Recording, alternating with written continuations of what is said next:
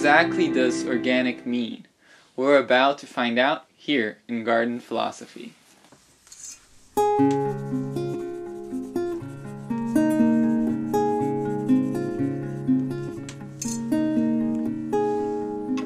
So continuing our discussion about whether organic is worth the trouble, I received a comment that I thought was notable. And it comes from DPower02.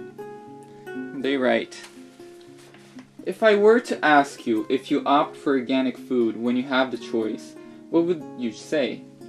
20 years ago, if I were to ask you the same question, what would you have said? Do you think the definition of organic has changed in 20 years? Do you think the definition of organic will change in the next 20 years?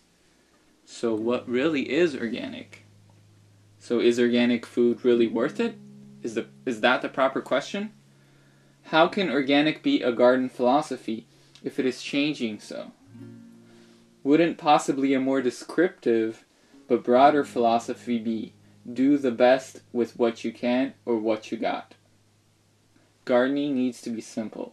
You do not know what you do not know. So in 20 years, who knows?" I like the approach here. It's a Socratic approach where we're trying to, through simple questions, get to the matter of truth, where we deconstruct artificial ideas, artificial thought constructs, and we get to the soul of the question. What is organic? But I would ask the following questions. Can we argue anything without defining it first? And is it possible to know anything without a definition? So with those questions in mind, what exactly is organic? Well, the term organic has changed meaning over time, and I think nowadays it means, to the layperson, something that is natural, something that is not synthetic, not artificial. It is generally understood that organic means a system that will cycle resources. It will also promote ecological balance, and additionally it conserves biodiversity. Now, does that mean that what is labeled USDA organic always follows those criteria? I think these criteria, the definition that I've spoken, is more of a definition of the philosophy of organic, but not the legality of organic. Whenever you try to legislate morals, principles, philosophies, you always end up short. Legislation exists to draw arbitrary boundaries. That's the point of legislation. It is not to necessarily uphold deeper truths or deeper moral dilemmas. Legislation is only there to draw out lines that are either right or wrong according to law, but not necessarily according to morals. Now, where did the term organic farming come from? Because, in fact, all farming prior to the Second World War was considered mainly organic. There were very few synthetics added to that. In 1939, Lord Northbourne, he coined this term organic farming by trying to describe a system that was working as an organism, so that all parts of farming were interconnected, instead of just having what was becoming the common, to have outside things put into the system and then yield taken out, and not a cycle. Organic farming attempts to create or recreate that cycle to the best of its ability, the cycle of nature, of use, reuse, recycle, rebuild, restructure. That's the earth is a biosphere that is in constant recycling of its materials. And while, of course, because of entropy, we are losing potential energy, it is a cycle that, for the most part, is sustainable, at least in a human scale and time frame. Organic farming mainly means, in its principles, to continue to uphold the fertility of the land using only natural resources, ideally from that land. That does not mean that's what happens in conventional organic farming nowadays, because it is an industrial process. The work of early writers like Lord Northbourne and also the Rolldale Institute with its publication Organic Gardening, I think that cemented the idea of what the term organic means and what organic gardening means. And to most people, I believe, they have a good grasp that organic means raising things without the artificial synthetic chemicals that is common or are common in modern agriculture. There is a common equivocation with the term organic. If you ever studied chemistry, you learn that the term organic means any chemical compound that has carbon within its structure, and inorganic would be the reverse. That does not mean that all the chemicals that are applied in conventional agriculture would be inorganic chemicals. No, they do contain compounds with carbon, which make them organic chemicals. That is just the wrong use of the word. The reason why this equivocation exists is because early soil scientists actually would differentiate chemical conventional farming from organic farming, because fertilizers used in organic farming were animal-based manures, and those did have organic compounds with carbon, whereas the superphosphates and the Haber process nitrogen did not. So that was a differentiation. But with all the other chemicals, they can be carbon-based in conventional agriculture, and they're going to still be called organic. However, there is a important point to take here, because organic farming is dependent on organic matter, that is carbon that is put into the soil to rebuild the structure of the soil.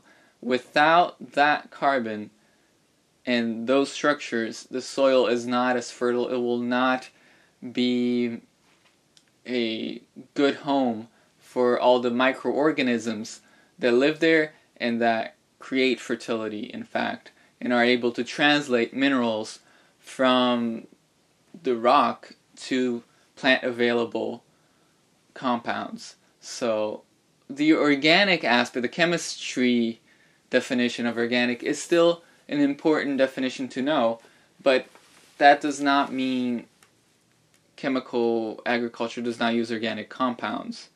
That's where most of the confusion derives. Now, nowadays, we tend to use the word organic to mean something that's natural, something that's whole. So what do you think? Do you think the term organic is important? Should it be kept? Do you think it needs to be protected through legislation? Is it important to have a term? Should we just understand where good food comes from and have personal relationships with each other? Does the term organic actually, is it just a tool to give more control to bigger corporations where they can hold that term and use it as a brand, and it loses its primary meaning and becomes just like any other brand? Is that the case? As D-Power02 had brought up, does it matter that we use the word organic? Does it matter that we debate the term? Is it not better just to have our goal be a simple way of gardening? Yes, you could see it that way, but at the same time, I think words, they're important because they can hold meaning in a concise package.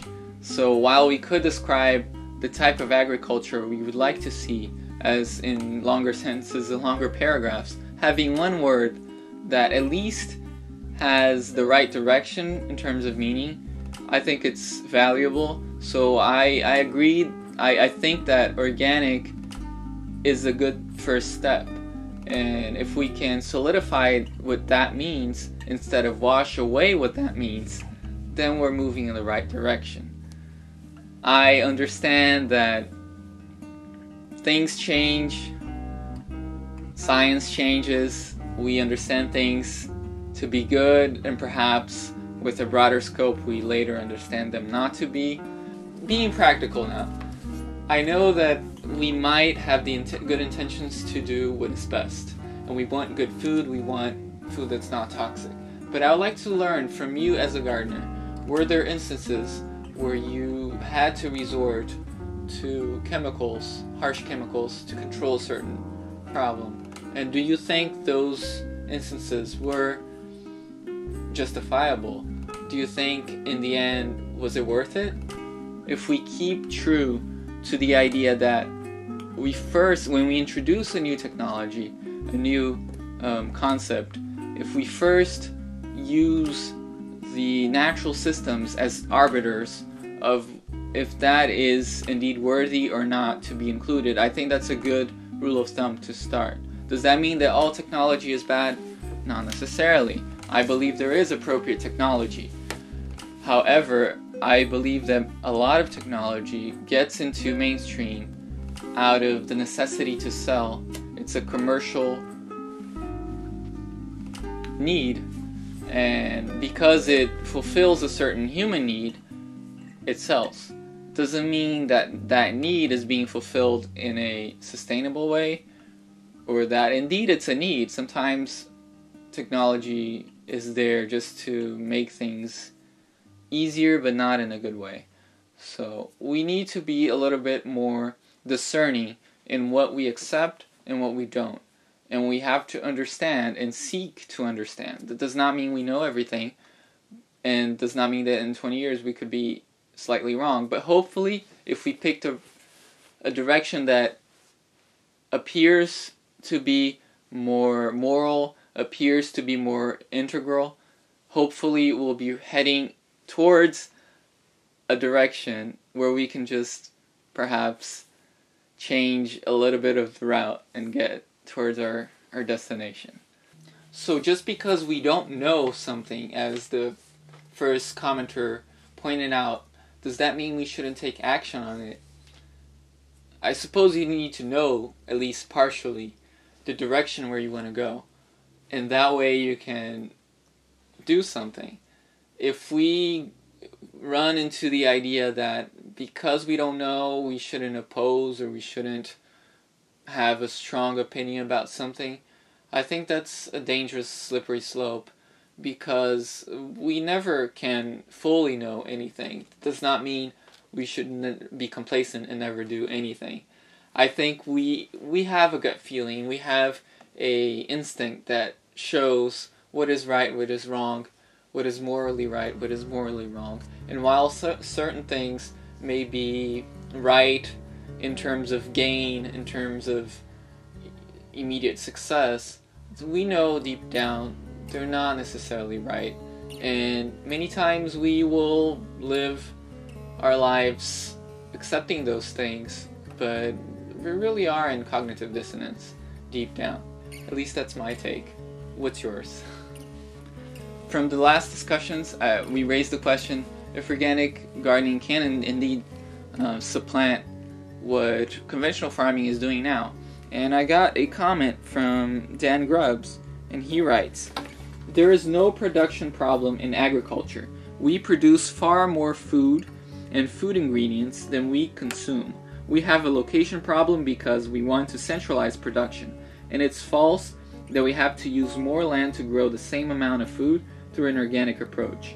The Rodale Institutes and other scientific efforts, as well as many everyday producers, have proven that you can gain equal or higher yields in an organic approach. The message of needing more farmland in the organic approach is a message proliferated by the PR machine of agribiz to try and protect its market share.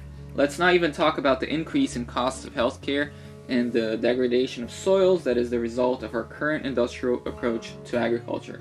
These are all factors that must be considered in the total impact to our geosphere." Absolutely correct. And from what I understand, he is a small producer. So he knows what he's talking about. Agribusiness. Is it trying to paint the picture that they are important? Yes, that's what marketing does. Does that mean that organic is infallible and that there is no differential between current standards in yield from organic to conventional? I believe there might be. I cannot say for sure, but there is evidence both ways. So because we don't have clear-cut data that everyone agrees with, we'll have to prove that organic is more than enough. Now, just for some reason, farmers and the culture only sees the yield. And we only see yield because we do what we do mainly out of economic necessity. And yield is what directly can be sold. However, he brings up an important point. Production is not the issue. And some other people brought up the point that we produce more than actually we can use, and we find other ways of using things. So it's not an issue of production, and I agree. It is not an issue of production. We have a huge issue in distribution in terms of having a moral way of distributing resources that is not going to be solved by more production. Of course, you can have more production, that's just going to have more waste. If we have already enough waste that covers exactly what those who are lacking, would be covered by the waste that's produced currently, so production is fine. The idea that by switching to organic will necessarily create famines, I'm not so sure. That's hard to say. Hard to say it wouldn't, hard to say it would, because there are more things than production in that case. There are other factors that are intrinsic to humans. And that does not mean that not doing so will solve the problems of the toxicity in water, the toxicity in soil, the destruction of soils, erosion, all these other issues that have to do with what's happening at this point. We need to feed ourselves, and we need to make a living. But if we can use our brains to find a better solution, hopefully we can get to a more peaceful, prosperous place. We need to always be concerned about the soil. If we can protect the soil, if we can make it be, whatever system we use, make it be sustainable, make it be a cycle that mimics the natural cycles, because those are sustainable. If we can do that, then we're heading in the right direction. I have a final comment I'd like to highlight, and it comes from the Green Jarrett. They write, organic farming is far from being completely implemented. Ramio, fragmented wood, French phenoculture, fermented herb fertilizers, sprouted seeds tea, electroculture like Lakhovsky oils, thunder rod dynamizers, paramagnetic soil, biomagnetism generators like Van Doorn devices, or geomagnetic orgonite have yet to be widely used. And that's true. I think there is much more to look into. I don't necessarily think that all those approaches are necessarily scientifically sound, but many of them are. So we have to have an open mind to try and see other directions other than just chemicals to control our issues. There are other ways of improving plant health and decreasing the likelihood of diseases and pesticides. So whatever we do, if we understand that organic can mean more than just what we've legislated, we can move forward. And as gardeners, as people who can start in your own backyard, in your own front yard, in a pot in your windowsill, you can start practicing those concepts and understanding that you can grow your own food and have food that is fresher, food that is cleaner, food that is more flavorful. I hope you do that.